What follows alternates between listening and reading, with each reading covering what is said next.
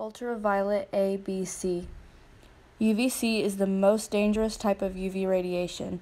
The ozone layer is supposed to protect us from damaging UV radiation, and UVC is not supposed to reach ground level. However, UVC is being read at ground level a lot lately, and UVA and B are coming in massive amounts, more than normal and more than usual.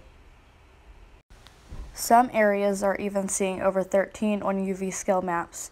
The UV scale goes from 1 through 11, and they even had to add more numbers. And remember that this has an impact on DNA and can damage molecules, kind of like what I talked about a couple of years ago in that big post about the 5 waves of energy and what it does to the DNA and molecules. It's not even summer yet, and UVC is being read at ground level here where I live in Oklahoma. It will continue to get worse, and you will see it more widespread and in bigger numbers.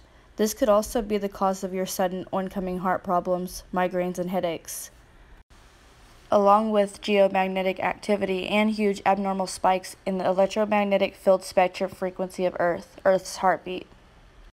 On over at hps.org, they state, energy UV radiation associated with the UVC category is very strongly absorbed by most organic materials.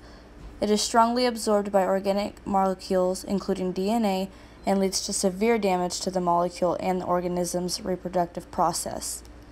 The UVC radiation is sufficiently energetic that it may produce chemical bond breakage and ionization of some atoms and molecules.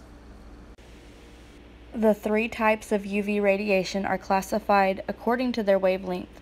They differ in their biological activity. The shorter the wavelength, the more harmful the UV radiation. UVC is the shortest.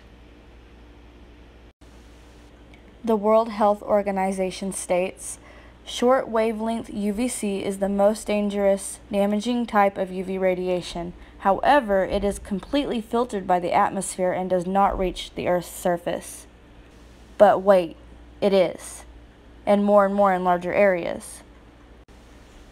So if UVB damages our DNA and molecules and cancer is on the rise from the extreme amounts now reaching Earth, what is UVC doing to us now that this is reaching ground level?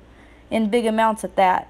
This is something everyone should be aware of. I will add a couple of links below so you can check out your local UV index and also the scale itself.